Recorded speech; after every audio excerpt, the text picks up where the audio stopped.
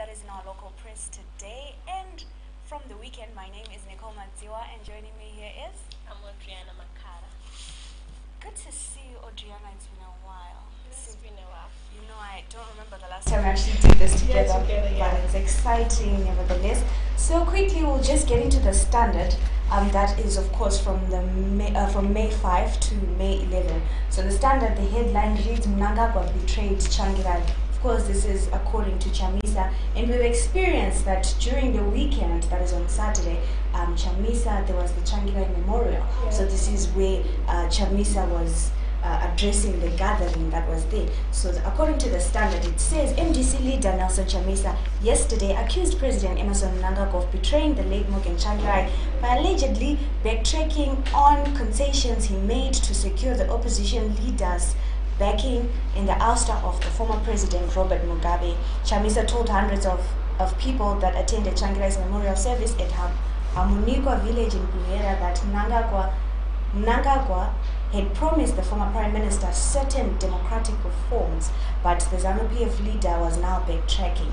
Changirai told me, of course this is a direct quotation according to Chamisa, he said, Changirai told me that Chamisa, we are now going to help remove the poverty caused by Mugabe, but the assurance I have is that we are going to have a transitional authority, Chamisa said.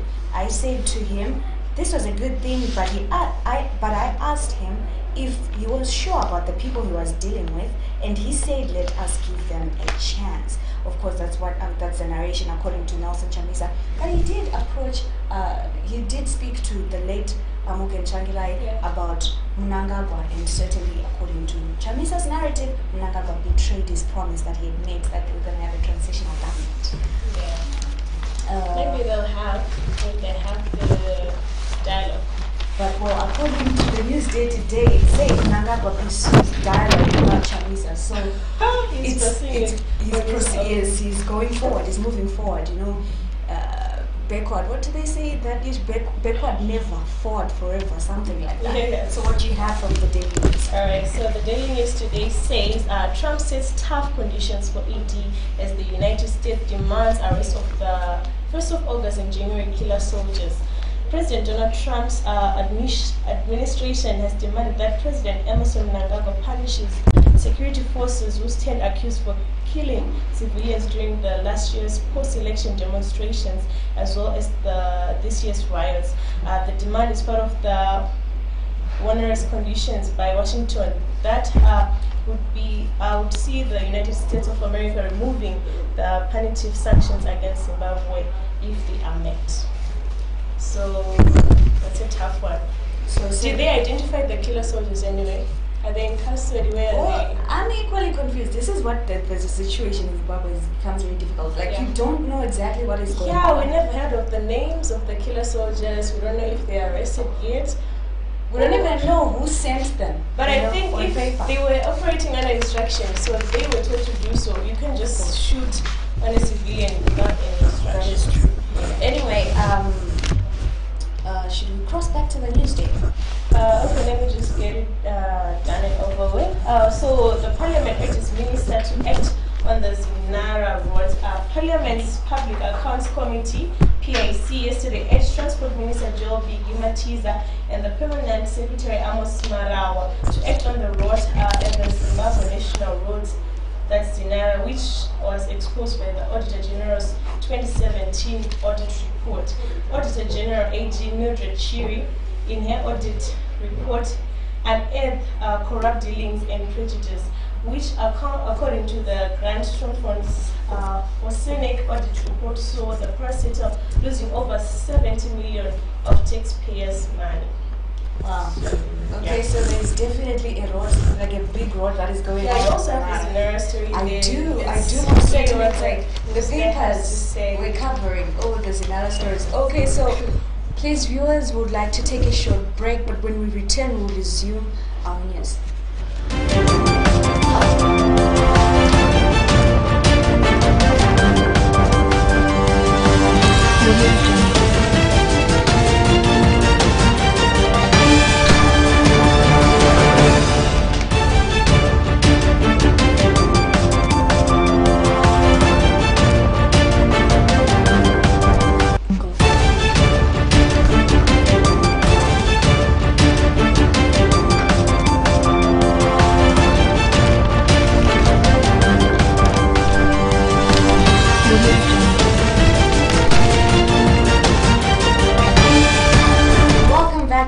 TV and you're watching Morning News. So before we went to the short break, we were talking about Zinara. Yes, exposing the corruption, of course. So maybe before I get to the Zinara story, let me just tell you what's on the headline or the first page of the Newsday. So it says better lines drawn in the MDC, and as you are aware, we are approaching days are getting closer to the MDC Congress. Yes. So they will be, however, voting and choosing which leaders are going to make, the core of the MDC. So this is what this is about. So the battle for political survival in the opposition MDC went a top notch on Sunday when party heavyweights nominated for positions in the Executive Council unveiled their manifestos before the Harare provincial delegates for the elective Congress scheduled for later this month. Party leader Nelson Chamisa, who was nominated unopposed,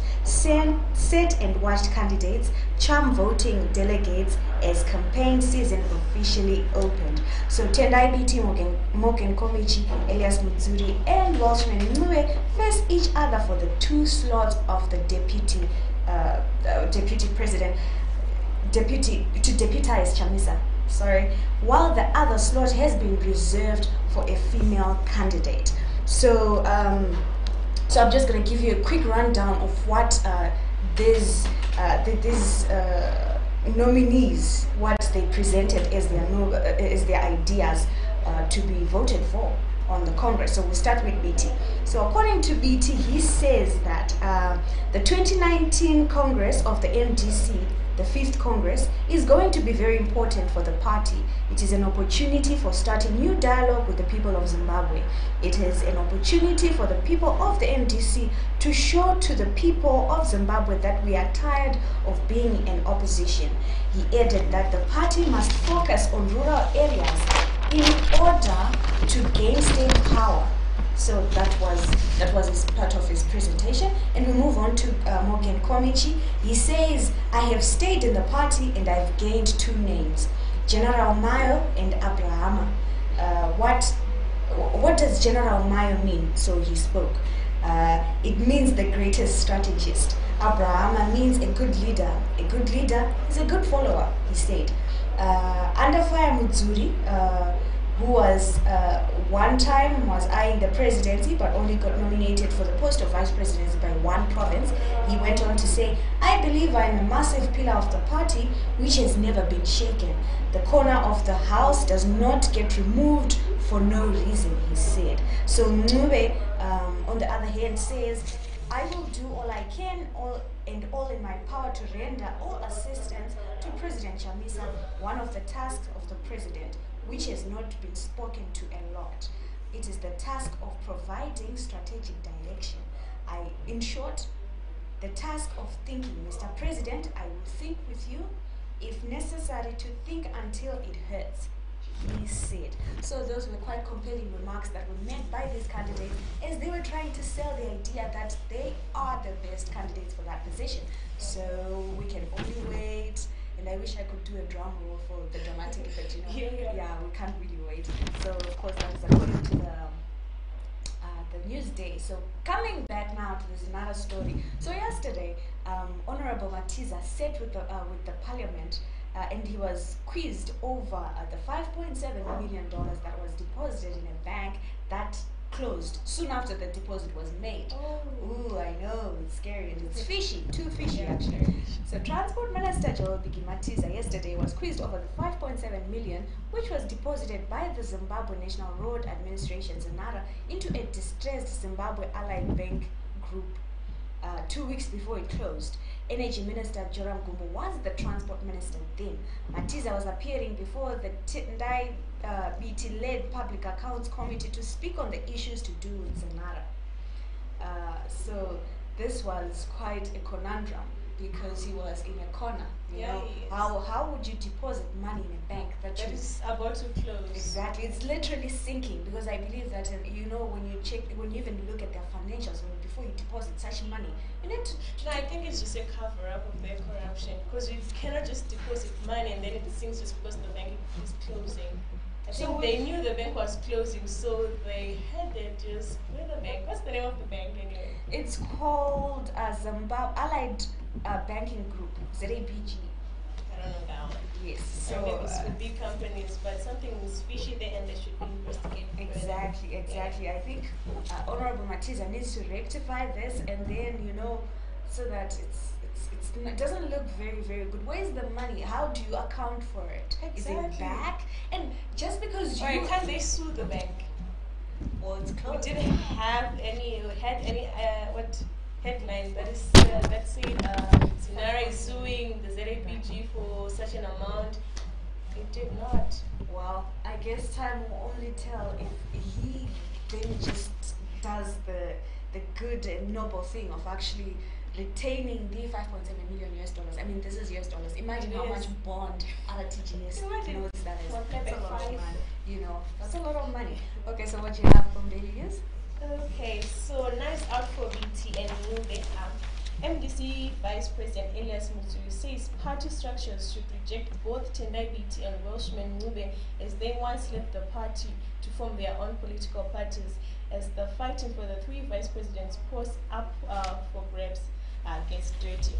Mutsui, BT, Nube and Morgan Komichi are locked in a bitter contest to win the hearts of MDC supporters ahead of the party's elective congress that will be held on the 24th and 26th of this month. So the 3 vice presidents, the MDC has 3 vice presidents, but 1 seat is reserved for a woman leaving Nube, Komichi and BT, and Missouri also to fight for the 2 available seats. So it is nasty. It is. I think earlier on we've heard their compelling arguments here where they deserve. So if you're watching us, please tell us who you think deserves or who you think is actually going to take it. Okay, the 2. The 2, yes, because of already 1 is reserved for a lady, yes. Okay. So also Harirwa chickens out from MDC VP race. So respected MDC veteran politician Corina Mparirwa has chickened out of the race as Nelson Chamisa' deputy, opting to contest for the position of Women's Assembly chairperson. MDC spokesperson Jacob Mafume confirmed the development to the Daily News yesterday, saying Mparirwa was nominated both for vice president post and Women's Assembly chairperson, but still she's chickening out for the VP. So who is the woman who's going to take the reserved seat? And who is she contesting against? Well, there's actually a couple of ladies that she's contesting with from the MDC. But my argument here is I think for the gentleman it's quite a tight race. But now the fact that she's pulling out, it just gives a breather, especially to others. Yes, for other contestants there. So back to the news day. It says Portra's boss grilled over tariffs hike. Okay, so yesterday we realized we found out that the Portra's Director General was called by the ICT Portfolio Committee in Parliament so that they just discussed quite a number of things. Because the issue of tariffs has been going on and on. And the Portra's Director General, Dr. Gift Machingete, did respond to how, why and the tariffs were priced at the current pricing that they are. So for more of these videos, you can visit www.technomag.co.zw for the compelling evidence that he presented and said, no, this is why the tariffs are being priced this way. However, I'll just give you a rundown of what he said. So this is what he said. He said that the dollar WhatsApp bundles that we had, the $254 for Ethernet subscribers, all those bundles those data bundles were promotions. So when they removed the promotions, they started, pricing the data out of a data bundle, which is why it's now that much. So those were promotions. However, the ICT Portfolio Committee argued that it was not fair for the consumers who are already strained economically. Schools are opening, and there are a lot of things.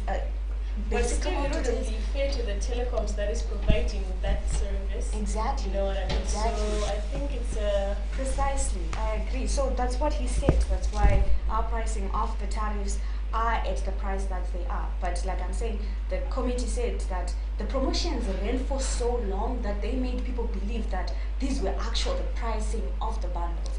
And they were supposed to tell people, like, you know what, these are promotions. The promotion is going to end. Exactly. It should have an end date. You just can't cut a promotion from nowhere. Then you wake up and there's no promotion. So that's what the portfolio committee was saying. And but it's unfortunate that we are going to be paying for those, very expensive bundles. We should go back to Zimbabwe. Yeah, I think we're just gonna beep each other, and send text. I think I would like to believe so. Okay, so back to the daily news. Chaos broke ZANU-PF Bulawayo internal elections. Riot police were called in to restore order during the ZANU-PF chaotic internal elections on Sunday after drunk and angry supporters accused the party chiefs of holding sham elections ahead of the next week's crucial provincial polls. Bulawayo province holds elections to choose a new executive next Sunday amid disquiet by disgruntled members who have raised a red flag over the manner in which district elections have so far been conducted.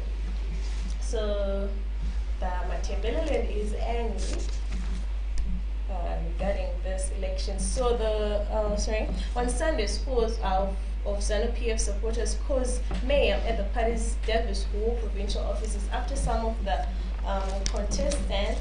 Page 10, it's so far away. Alright.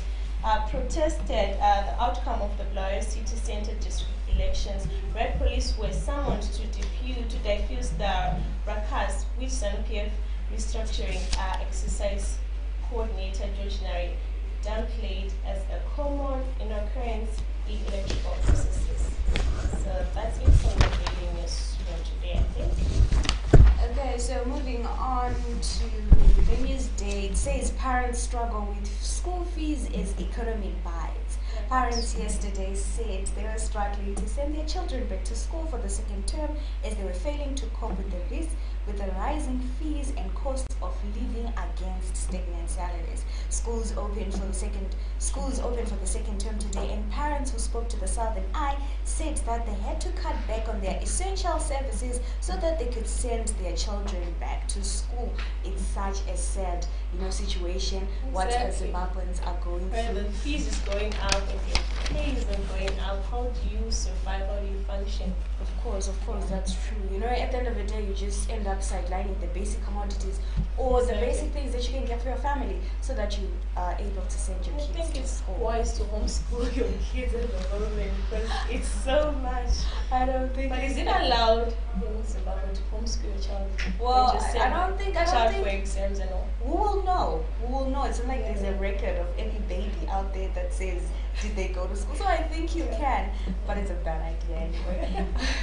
Okay, the last story from the news day today. It says Wange widens after tax loss by 80%. Struggling coal miner Wange widened its after-tax loss by 80% to $78.4 million in the year ended December 31, 2018, down from $43.8 million in the previous year as the company failed to meet market demand and contain rising input costs. The company was placed under reconstruction last year. So that's what it's saying. It's ridiculous. From 48.3 million to 78.4 million. It's a lot of money. So that's what the article is saying from the news day. And of course, that is the last from what we have from our news today. Yes.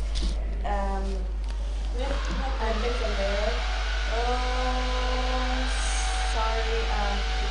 Maybe if you can show our viewers what we have from the Herald today, just a little bit more. Okay, right. Okay, so the Herald for today says that now I'm just delaying, and this looks very bad. Anyway, my apologies for that, ladies and gentlemen. Okay, so the Herald today speaks on yesterday we experienced on our president Emerson Mnangagwa visiting the Mbare floods where Oh, yeah. yes. So it says president fulfills Mbare promise. That's what it says. So President Mnangagwa yesterday toured Matapi floods in Mbare, Harare to inspect renovations being undertaken by the government and his administration. Sorry, I'll take that again. President Emerson Mnangagwa yesterday toured Matapi floods in Mbare, Harare to inspect renovations being undertaken by the government and his administration to fulfill its promise to refurbish the dilapidated hostels. That's a very tough word. Dilapidated hotels. Okay. All right. So the head of the state and government visited the area last year, a few days before the July 30 elections, after an inferno that left 65 families homeless. So this was the visit after the renovations were made. So So almost yeah, a year. exactly. His promise. Well, yes, That's one out of he 1,000. he definitely fulfilled. So another story that we have from the Herald is council workers demand salary hike. I think it all comes back to what we were saying earlier, that people really things are tough out there, and people really the salaries remain stagnant as inflation continues to grow. So Harare City Council office workers are demanding a 5% salary increment to cushion them from price increases. So it seems like price increases are a menace. Yeah, it is a menace, but however, I think the Zimbabwe Anti-Corruption Commission should look into the city council. Garbage is not being collected. Our roads in the cities are very bad. A lot of things, there's no water. A lot of things is happening and the council is doing nothing. If you ask a government official, he said it's not our duty to construct the roads from your areas like Zimbabwe, wherever. It is the council's responsibility, but still the council is doing nothing at all. Do you hear that, council? That is from a concerned resident who is saying there. They are, They're reluctant. they They take, I think, 3 weeks Mhm. for them to just collect garbage, exactly. garbage collection. That's an issue, of course, that is concerning, and also their water. The water is not the water situation. We also understand And that have the the water right levels. to water. Yeah, It's all right. but the water levels, unfortunately, they keep on going down and down every single day, which is very sad and unfortunate for the residents in Harare and the areas that surround Harare that, of course, get the water from Lake Chiwero and other water sources that come from the Harare City Council. So that was what we had today on TechNet TV on Morning News, and I hope you enjoyed it. And I would like to check if there are any comments. Are there any comments? Do you have any comments? No? Yes? I don't think we have any comments. So which is a bummer. I think this whole data bundles thing is a menace. People It's are just so- bad. People don't want to watch our lives anymore. But anyway, exactly. But thank you for watching anyway. All those that are going to catch up with our show later on, leave the comments. We will address them tomorrow in the morning after we see them. From me, Nicole Madziwa, and the crew behind the scenes. And Adriana Makara, it's good chilling with you. So goodbye and watch us again tomorrow. And I forgot to, please do not forget to subscribe on our YouTube so that you get a notification when we're live again tomorrow. And follow us on Twitter and on Facebook. Like us so that whenever we're live, you just sort of like get a notification that TechNet TV is live and then you're supposed to watch it. Anyway, thank you very much and enjoy the rest of your day.